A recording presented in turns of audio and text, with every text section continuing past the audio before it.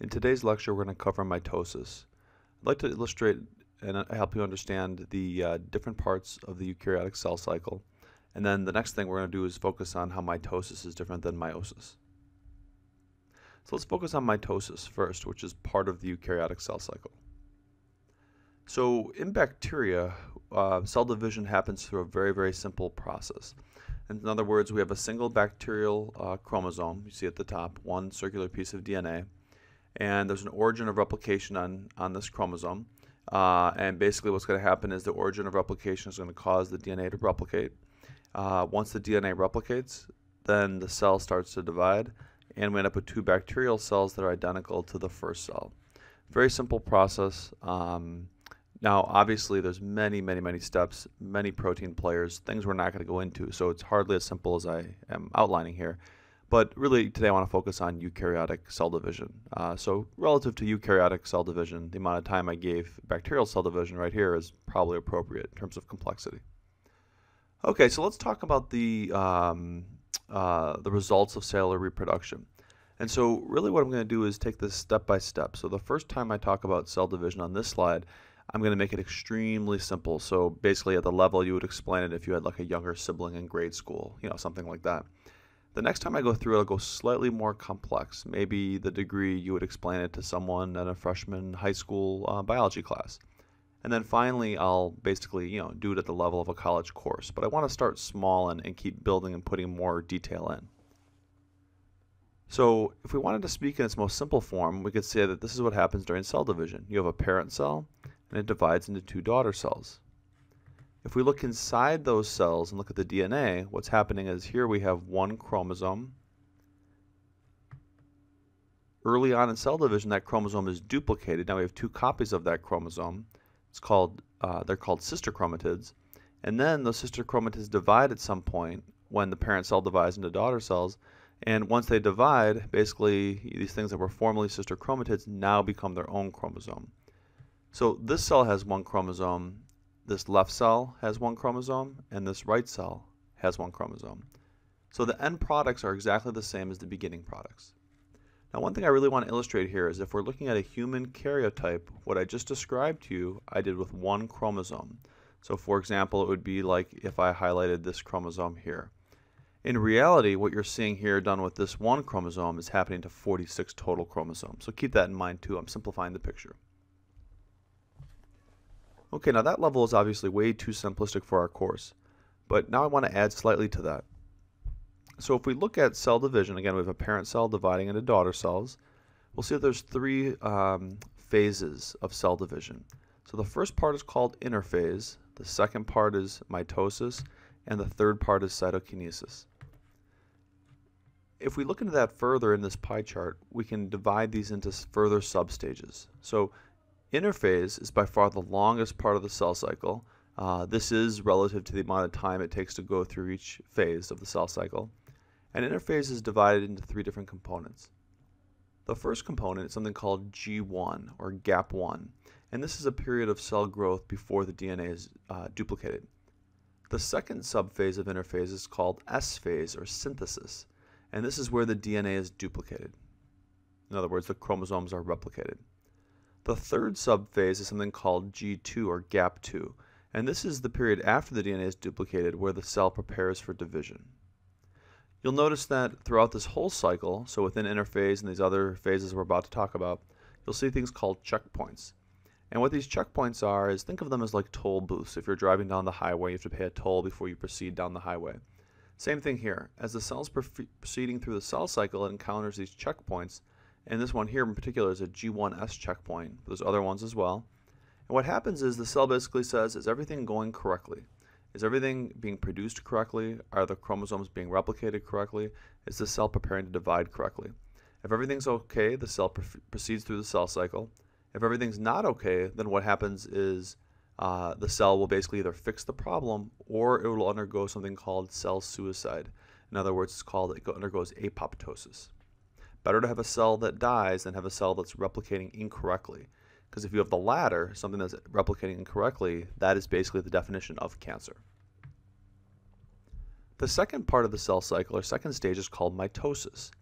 And this is where the cell actually divides. So there's 4 phases of mitosis. There's prophase, metaphase, anaphase, and telophase. We'll talk about those in a second. And then finally, the last part of the cell cycle is cytokinesis, where the cytoplasm divides. You can see that over here, cytokinesis. And honestly, some people incorporate this in with mitosis, but if we want to be technical, it probably is its own little phase. This is the shortest by far of the cell cycle. It's just the point at which the cytoplasm is dividing apart, so where the membranes of the 2 parent cells pinch apart. And that's the cell cycle. This would be a nice little diagram you should be able to fill in based on the previous slide. Okay, let's look at the cell cycle in a bit more detail now. We're going to depict it with 1 chromosome. So remember, humans have 46 chromosomes, right? Total, 23 pairs, 46 since there's 2 of each pair. I'm just doing the cell cycle with 1 chromosome here, but I want to follow through and basically show you how it works. So again, we have 3 main phases, right? We have interphase, mitosis, cytokinesis. In interphase, there's 3 substages, and what happens is, G1, the cell's preparing for DNA replication. We have the DNA replicate, so here we have 1 chromosome, here we have 1 chromosome, but this is 1 duplicated chromosome. If this was number 3 from the father, this would be number 3 from the father, and this would be the newly replicated, actually, I'm sorry, I said that wrong. This is number 3 from the father. Both of these will be number 3 from the father. Each of them will have half old material, half new material, but we'll get into that later on when we talk about DNA replication. And then finally, there's G2, or gap 2. The second phase of the cell cycle is mitosis. And what happens here is there's 4 phases of mitosis. There's prophase, there's metaphase, there's anaphase, and there's telophase. Prophase, what happens during this phase, and pro in Greek means before, so think of the order sort of like before, it's the first one. The DNA starts to condense here. So in interphase, we call DNA chromatin. Once it starts condensing or getting thicker, more compact, we call them chromosomes. So again, here you have 1 chromosome in the cell. DNA condenses. The nuclear membrane also starts to break down. In metaphase, and metaphase is the second phase, meta in Greek means after, so after prophase, you have this chromosome that's highly condensed, and you have a single chromosome in metaphase. So if this part is number 3 from the father, this part's also number 3 from the father. You can see the microtubules are latching on to the centromeres, or the kinetochores on the centromere, if you want to be specific. Kinetochore is the name of the protein. And on the other end here, the microtubules are latching on to the centrioles. You'll see we have this dotted line here. This isn't a structure, but really what it is something called the metaphase plate. It's the part on the chromosome where the part on the cell where the chromosomes align. If there were extra chromosomes in this picture, there's only 1, but if there are more, you'd see other X's aligned directly on this plate. The third phase is called anaphase of mitosis, and ana in Greek means, I think it's ancient Greek perhaps, is as time passes by.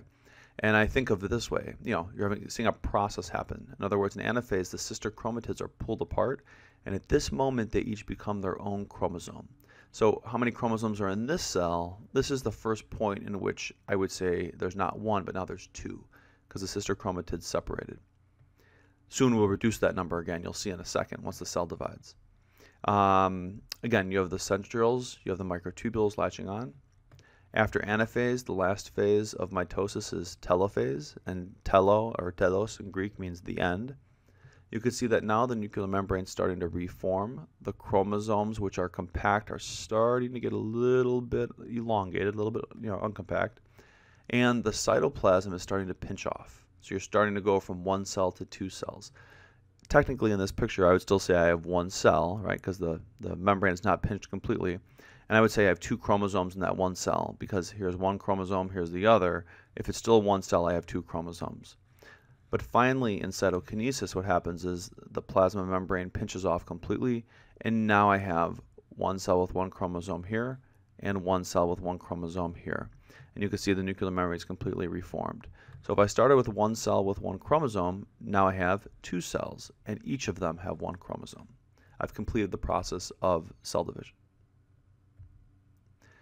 I'd like to go through the cell cycle here on these next few slides. I'll go a little more quickly now because these are all the bulleted points we just talked about. But I want to walk you through it a little more quickly and basically show you some real images too. So here's some cartoon drawings, but here's a real microscopy image. It shows you exactly what everything looks like here. In blue, you'll see the DNA, so that's sort of what we're going to focus on in these pictures. Okay, so this is prophase, again, the first substage of mitosis. If you ask yourself how many chromosomes are in the cell, so go ahead and ask yourself that. The answer should be 4. 1, 2, 3, 4. They're duplicated. Want to point another thing out. Each of the 4 is duplicated, and each of the 4 has a partner. So in other words, notice this blue X is the exact same size as this red X. So what's that saying? What that is saying is if this blue chromosome is, let's make up another number. If it's number 5 from the father, this red X is going to be the homologous pair. In other words, it's number 5 from the mother. Same thing here. If this is number 7 from the father, I should the blue one here, right? If I stay consistent with the first example. If this is number 7 from the father, then this would be number 7 from the mother. Again, these are homologous pairs. Homologous means same numbered chromosome, but different source, different parent. You'll notice that sometimes we have things where pictures divide prophase and metaphase, and they come with like an intermediate phase between the two. So this is called prometaphase. I would just stick with the main 4: prophase, metaphase, anaphase, telophase. I just want to bring this to your attention. This does exist though. So in prometaphase, we're somewhere between prophase and metaphase. Okay, now when we get to metaphase, you can see that all the chromosomes have lined up right along the metaphase plate. So we have 4 X's, or 4 chromosomes, lined up on the metaphase plate. The microtubules are latching out to the kinetochores on one side, which is on the centromere, and they're latching out to the centrioles on the other side.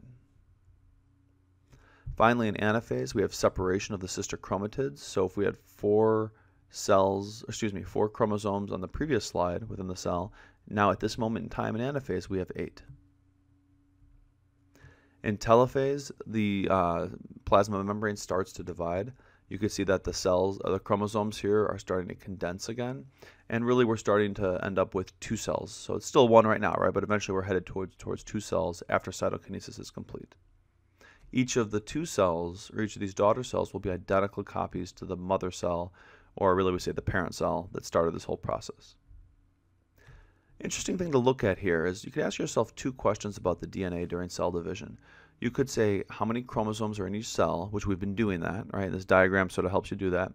You can also say how many strands of DNA are in each cell. The strand is the easy one, okay? The chromosomes is the one we went over that's slightly more difficult, but once you get a hang of it, it's not that big a deal. One thing I want to note here is this is a cell going through the cell cycle. This white row here is the number of chromosomes per cell, just listed, right?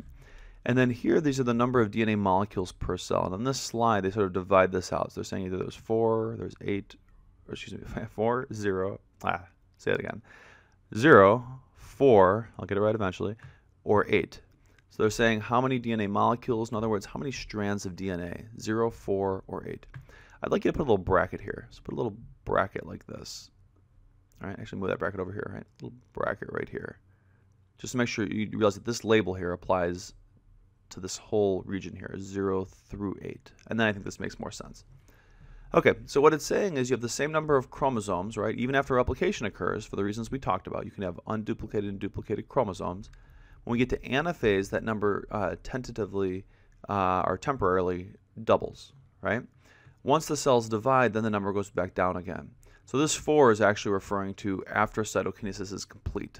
Then it's back down to 4. This here is basically saying how many strands of DNA do you have? And you can see this is the easy question. Strand is just if it's a line, it's a strand, end of story. So you can see we have 4, 4, 4, but after DNA replication in S phase of interphase, then we jump up to 8. We stay at 8 strands, right, all the way until we finish cytokinesis. After we get separation, then we go back down to 4 strands. Few odds and ends to note here. So we're talking about cytokinesis. It happens very differently in animal cells and plant cells. This is cytokinesis in an animal cell. You can see that it's a pinching in, or we say an invagination of the membrane. It's called a cleavage furrow. And what it is it's a contractile ring of microfilaments, specifically actin, basically, form here, and they pinch the membrane in until you get 2 daughter cells. They can do this because animal cells don't have a cell wall. Cytokinesis in plant cells looks a little different because you can't have this contraction of the membrane through pinching of actin because you have cell walls in plants, and these cell walls are very rigid. You're not going to be pinching these in. So what happens in plants when you have cytokinesis, you have something called a cell plate that forms. It's basically the same thing as a cell wall, but until it separates the cells all the way, we call it a cell plate. Once it separates the cells all the way, then it would be a new cell wall. And so you'd have one cell here, one cell here. And that's what this picture is showing you right here. So quick question here, reflect upon this. What stage of mitosis is this cell in? Well, you could see that this must be an animal cell. You have your cleavage furrow formed, the membrane starting to reform. So this would be telophase. This is a cell in telophase. This would be a nice little slide. I encourage you to print out this slide, go ahead and look it over. Try to label every structure on the slide. Try to label every substage the cell is in on the slide. Then finally, try to figure out how many chromosomes are in each cell, and then also how many strands of DNA are in each cell. Finally, I'd like to go ahead and take a moment and just compare some differences between mitosis and meiosis. And the next lecture will be on meiosis. So if we compare the two, it's important to point out the similarities and the differences. Let's first talk about the similarities. If you've learned about mitosis and meiosis previously, you might have confused them to some degree because you might think, wow, these really look very similar. I'm sort of confused as what the difference is. And I could see that because on a very superficial level, and keep in mind this is superficial, right? On a very superficial level, they are the same, right? In the sense that you have prophase, you have metaphase, you have anaphase, you have telophase. So these names are the same in each of them, so it makes you think they're sort of similar or related or the same thing. But keep that in mind, that's only on a superficial level. If you were to leave this video saying mitosis and meiosis are the same thing, that would be a crime. Because in reality, they're very, very, very different processes. Mitosis, the function of that is either asexual reproduction or growth and repair. So in other words, your skin cells undergo mitosis. Certain animals that reproduce asexually undergo mitosis. But the point of mitosis is you're producing, let's hop to the third bullet, you're producing clones, right? You're producing clones. Mitosis occurs in somatic cells, cells of the body, right? Skin cells is a good example. Meiosis, on the other hand, the function is sexual reproduction to increase diversity. You're not producing clones. Let's hop to the third bullet. You're producing variable offspring. And then finally, meiosis happens in the germ cells. In other words, this is what produces egg and sperm. It's not what produces skin cells. So you can see that although they look similar at a surface level, mitosis and meiosis could not be any different.